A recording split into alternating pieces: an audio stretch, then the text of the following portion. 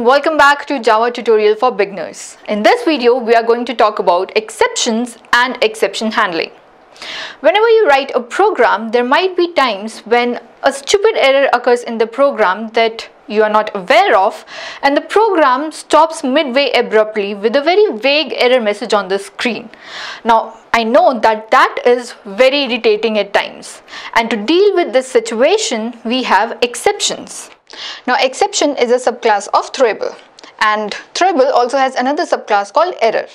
Errors are the problems in the program that a user has no control over, like out of memory error or stack overflow error. Now, an exception is divided into two types: checked exception and unchecked exception. The checked exceptions are the ones that occur at compile time. So until and unless you fix these checked exceptions in your code, your program will not run. For example, IO exception or SQL exception. And runtime exception or unchecked exceptions are the exceptions that occur at runtime. For example, if you are going to divide a number by another number which you are going to take as input from the user. Now let's say the user says divide 25 by 0. This is going to throw an arithmetic exception, and it will be thrown at runtime because only at runtime will the JVM get to know that the number is being divided by 0. And other examples are null pointer exception. Now let me quickly take a look at the program and show you how you define exceptions and how the try catch block works to fix these exceptions. So let's create a simple function that would take two numbers as input and give you the output. Okay, so let me create two numbers, let's say 25, and b will keep to 5. All right, and call the function here, let's say divide. All right, pass both the numbers in the function, and this is what we want to print on our screen. Correct? Now let's go ahead and create our function. So public static void and divide, which will take two numbers, both are integers. Correct? And this is going to return, let's say, the output we want to return from here. So instead of returning void, let's return int. Okay, and once we do that, now inside this function, let's write the simple line that does the division. So int result is equals to a by b. All right, fairly simple, and we return the result. Now this result when returned will be printed on the screen in main. Correct? That is our simple function. Now let's save and run and see the output. See, you get 5 as output. Now what if b is turned to 0? Save and run again. You get this big list of exceptions saying exception in thread main, which tells you what kind of exception. Arithmetic exception, divide by 0, and then it gives you more details about the line numbers. So Java 7 and Java 13. So 7 is where we have called the function, and 13 is where we have actually done the division. So how do we deal with this? We simply put our code, that is these two lines of code, into the try catch block. Okay, so let's take this out, write the try catch block. So try control .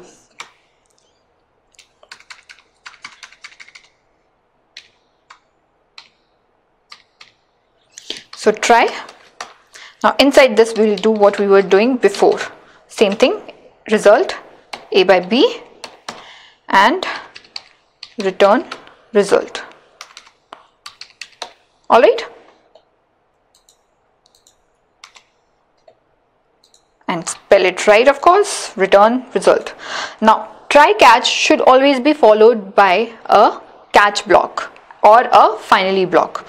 So we go ahead and write the catch block, which would catch our arithmetic exception.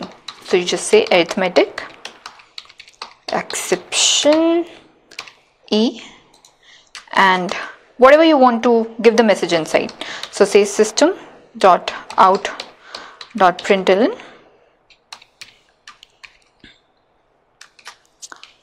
don't divide by 0.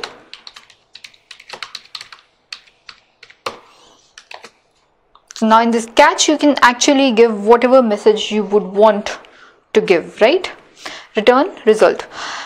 Now one more thing that I want to say is, if your method is returning anything, any value, it cannot be inside the try block, because if by chance you don't reach to the return statement in your try block, then your method is not returning anything, right?